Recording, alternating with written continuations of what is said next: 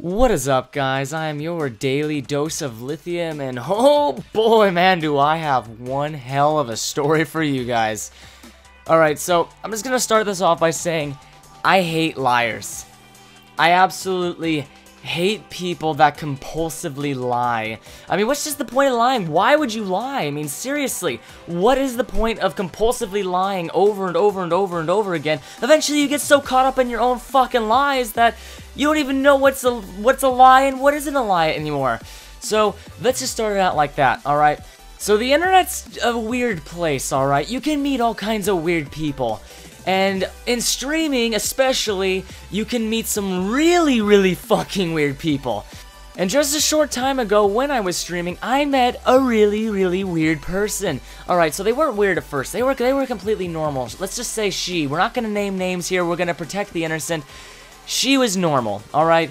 She seemed really cool. She seemed really friendly and stuff. And she'd come and watch my streams all the time. Until eventually she said, Hey, Lithium, one of my friends actually came and watched one of your streams, and you actually saved her life, man. I'm like, wow, man, that's awesome. I never thought that my stream would save a person's life. Well, apparently, this person's name was Talia, alright? This is a fake name that was already given, so this person's name was Talia. And apparently, I had saved this Talia's life, which was awesome. I was ecstatic.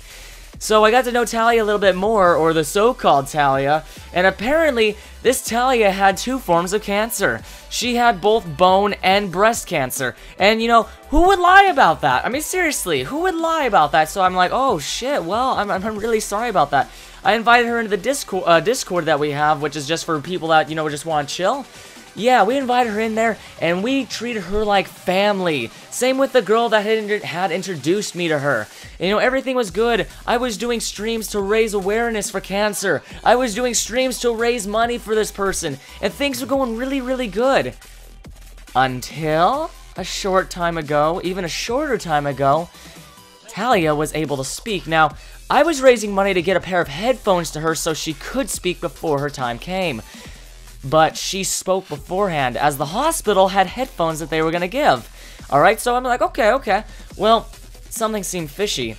And I had heard this female's voice beforehand, the one that had introduced me to Talia, and similarly, just weirdly, they sounded the same. So I did a little bit of I just did a little bit of audio editing. I just recorded a bit, put the person's voice with Talia's voice, and they came out exactly the same. There were so many things that matched up. So, in time, I sent it to her, and I said, hey, I'm making this really cool little kind of montage kind of thing, you know, in spirit, you know, in spirit of Talia, just to remember her by, so we can remember her voice. And I sent it to her, she watched it, boom, immediately she fucking fled, just left the Discord. It took us forever to talk her back into there. Funny enough, we called her bluff. And it ensued in just one of the worst fucking times of the past. It was bad. It's just the way I would describe it. It was fucking bad. In the end, basically, what was going on is we were raising money to make sure that a person that was in this human being's life, Talia was fake. This Talia person was a fucking fake. I don't know if it was inspired off of something or whatever, but it was fake. And apparently, we were raising money for this girl's Nana, who apparently did have cancer. And this just kind of raises the point, why would you fucking lie about this in the first place? We're giving kind people. We're the kind of people that would help you out. And just the fact that someone would come in and say, this person is dying in a few days, we need to help them, instead of saying, instead of just saying one of my family members is dying, I need help. Why is that so difficult? But apparently it was. Apparently lying was the only way out. So we called this person's bluff. We called them out on it, and they still did not. They still did not say, "Oh, okay, you caught me." They still went with the fucking lie.